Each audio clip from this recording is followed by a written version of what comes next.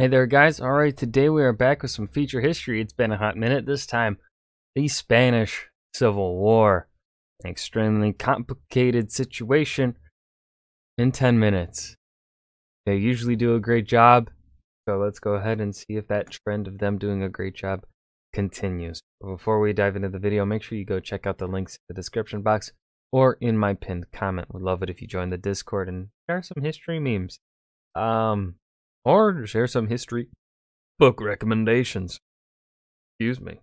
Let's dive in. A war of ideology. A war that introduced revolutionary technologies and tactics. A war with such human and societal cost, it would never be forgotten. No, the other one. There you go. God damn it.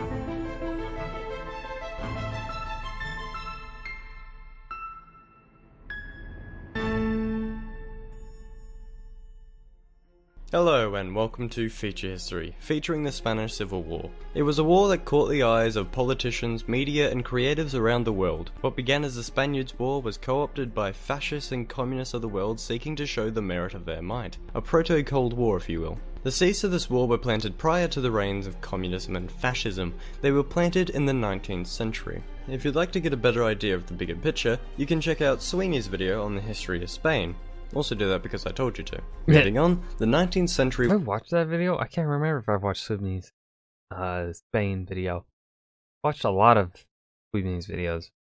Can't remember. Was a turbulent time for Spain. Opposition to the monarchy resulted in pushes for constitutional rights, liberalism, and even a short-lived republic. Combined with the destruction of the empire by the US and revolutionaries, the Spanish state was weakened and the populace disunified. Alfonso XIII, King of Spain, would launch a disastrous war against Morocco in the 1920s. This would lose him the majority support of his army, so we could just sprinkle that on top of the irritated civilians. Alfonso recognized this and so just up and left the country in 1931. The local government proclaimed itself the Second Republic, headed by Niceto Alcalá Zamora.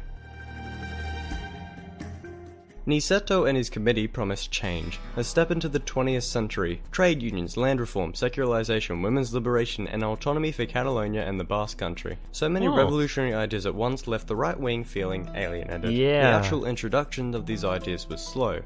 Painfully slow. Every single change left the right more concerned and the left further disappointed. Had a Great Depression and the changes became slower. The anarchist confederation named Confederación Nacional del Trabajo, or just CNT if you're not a show-off, would rally strikes, and when the Republican government cracked down, they alienated the far left. To protest, the CNT refused to participate in the 1933 general election, which, funnily enough, led to a result they were unhappy with. The right-wing Catholic conservative CEDA party, under José María Gil Robles y...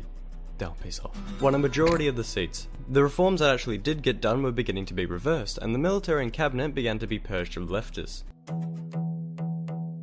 The CNT retaliated in 1934 when they rallied up anarchists and communists alike to rise up in Asturias. The young general Francisco Franco was sent in and commanded the talented Army of Africa to crush the revolution. The streets turned to battlefields. The workers were eventually defeated and suffered brutal reprisals against them. The gruesome scene foreshadowed the shape of things to come. The bitter tale sparked outrage and helped unify the left. Communists, anarchists, socialists, and plain old liberals realized to combat the right they would have to stand together. The Popular Front was formed. Reactions from the right intensified as well. Some believed a Jewish Bolshevik conspiracy was afoot to spread communism. The fascist Falange Party was formed by José Antonio Primo de Rivera. Politics was getting very violent and partisan very quickly. You couldn't just disagree with someone anymore, you had to silence them. The 1936 general elections would result in a narrow Popular Front victory, leaving the government in favour of the left. President Niceto would be exchanged in favour of Manuel Azaña. Primo de Rivera was arrested and the military was reorganised in an attempt to suppress chances of a coup. José Sanjurjo, a man who attempted a coup in 1932, began conspiring another. He made deals with the If I had a nickel for every time José Sanjurjo tried to lead a coup against Spain, I'd have 2 nickels. This isn't a lot, but it's weird that it's happened twice. That's a reference for ya. Anarchists, traditionalists, fascists, nationalists, anyone and everything right-wing. The warnings of disloyalty were popping up left, right and centre, sending the government into a tizzy. On the night of July 12th, things went from bad to worse. Falange gunmen shot down a socialist police officer in the capital of Madrid. The police scattered out to find and arrest anyone even slightly related. They'd asked the monarchist, Jose Calvo Sotelo, to come down to the station with them. a station he wouldn't reach. These killings made it clear this would not end politically. The coup was ready and the government was not. The people demanded to be armed, yet the government did not wish to do so as to admit they'd lost control. Seeing as they'd lost control, the people armed themselves. The military coup launched in Morocco under Franco's command. Generals across Spain would rise up in every city. The police would reluctantly work with the leftists. This cooperation would result in the coup's miscarriage. Cities across the Republic would either fall or not, beginning to draw the front lines to a new bloody civil war. This would be a line between the Nationalists and the Republicans. The Nationalists took Seville, Castile and Leon, but the government held on to Valencia, Barcelona and most importantly, Madrid. The botched coup became drawn out. Soldier or civilian, man or woman, you were fighting. Whether that fight be one of tyranny versus freedom or righteous Christians versus godless communists. The scene was quite surreal. You'd wake up, eat breakfast, fight on the front lines, and then be home for dinner and bed. There was a darker side as well. Nationalists would methodically execute any suspected of dissent, and the leftist Republicans took it upon themselves to destroy any person or thing that represented the old ways. They took this as an opportunity to instate their own revolution. This would create some tension within the Republican side. The government wished only to survive, but communists and anarchists wished to instate their ideas of a utopia in the disorder. Their only common interest was hatred of nationalists. For those nationalists, the death of their mastermind in a plane crash would throw things a bit out of whack. A junta was established. Senior General Miguel Carbanellas to head it. This was, very temporary. Stepping back for a moment, the sides seemed fairly even. The nationalist trump card was their disciplined army of Africa currently in Morocco. So how would they get the army into Spain proper?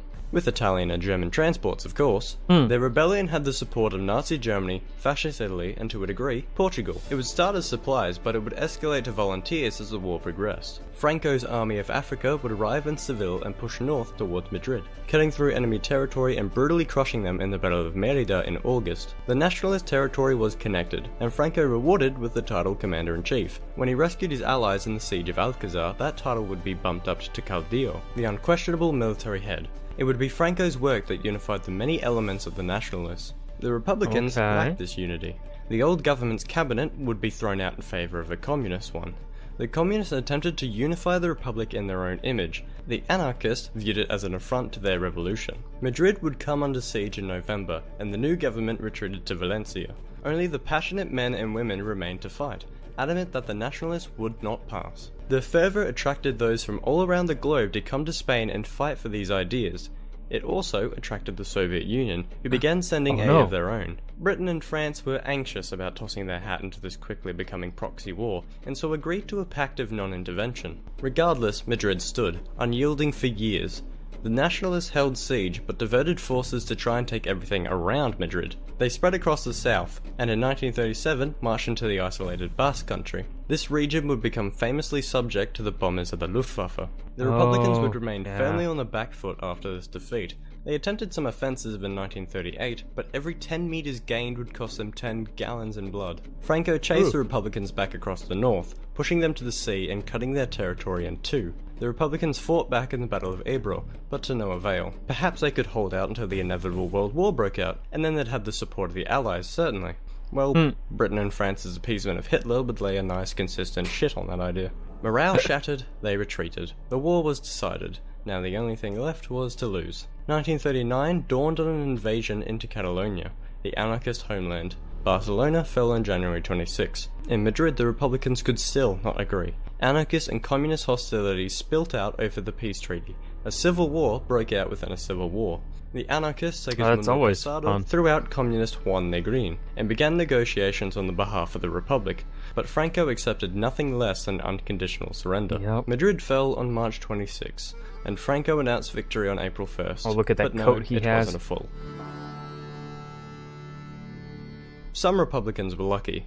They escaped or somehow hid. A lot did not, dying by either their own hand or a soldier's. Franco, as the absolute dictator, kept in check the many factions he had once unified as nationalists. He had attempted to negotiate with them, but if pressed he had no qualms purging them. The country was centralized under him. Tradition and religion held supreme. The economy was rebuilt and resurged at the expense of the worker. The monarchy was revived in 1947, Franco, of course, regent for life. What, did you think he was going to step down? He selected his heir as Juan Carlos de Bourbon in 1969, and upon Franco's death in 1975, Juan Carlos I ascended to the throne. The king would reform Spain, reviving democracy and modernizing the country. The consequences of the Civil War no longer lingered so heavily over everyone. Mourning could finally begin. The sorrow and sheer human cost of the war are still deeply remembered and felt to this day, and with that sorrow continues some hatred. The sometimes violent division between left and right remains, not only in Spain, but the world. It's just too easy to call your opponent a dangerous communist or corrupting fascist. So we could attempt to discuss policy, debate ethics, and reach some kind of compromise, or you could just punch someone in the face because he's a Nazi, I swears it. God damn. Well, wasn't that just a pleasant bedtime story? I'd like to thank Sweeney for doing this little old collab with me. And that was Feature History Spanish Civil War. I think they did a pretty good job in covering the information. Definitely a lot. Very fast, because really that's kind of what you gotta do. But I think this is definitely a very good video of theirs, because it wasn't hard to follow, right? It was pretty easy actually to follow along with, despite the buttload of information and names being thrown out, right? Still able to follow the progression of the Spanish Civil War. So that is 2 thumbs up. I hope you guys enjoyed. Remember to hit that like button and subscribe for more, and I will see you guys in the next video. Peace.